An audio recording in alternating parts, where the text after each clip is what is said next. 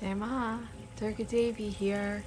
I'm here to talk to you about a vegetable that many of us don't eat because when we eat it, something happens that we don't like. Yes, I'm talking about asparagus. And we all know when you eat asparagus, you can actually smell it when you urinate, and it doesn't smell very good. But guess what? This is your body saying, thank you, it's working.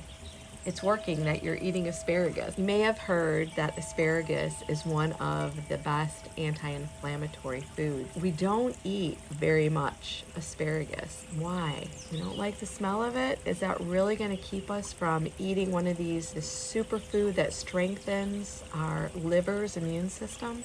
I think it's worth the payoff of a little bit of the spell to know that we are helping our liver heal and become strong.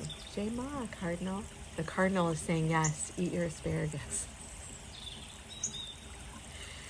So asparagus is one of the most important liver healing foods. It's like natural aspirin, and it allows a gentle thinning of the blood. So I've been talking about thick blood and dirty blood, and so asparagus helps to thin the blood. It's also soothing for a hot and overburdened liver. So if your liver is struggling because it's overworked, which most of our livers are, then it calms the liver and it increases its ability to dislodge fat cells and expels them from the liver. Guess what? It helps fatty liver. It helps to rejuvenate the liver's deep core. And this is important because you'll learn more in Warrior's Journey 2025 if you join me for saving your liver. What is at the deep core of the liver?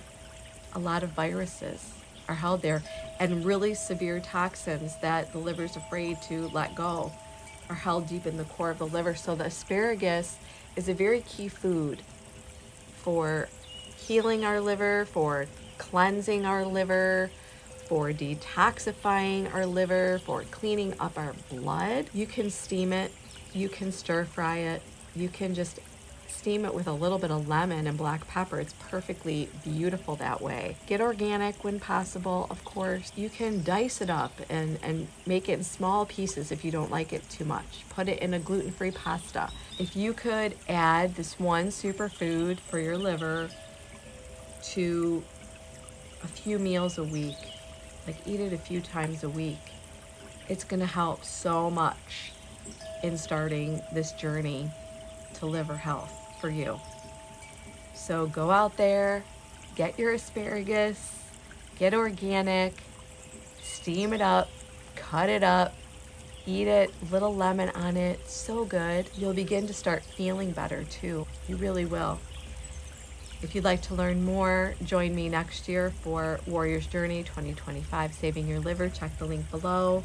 I also offer one-on-one coaching, so you can always email me at lovedurgadevi@gmail.com. I want to see you in vibrant health. Jai Ma.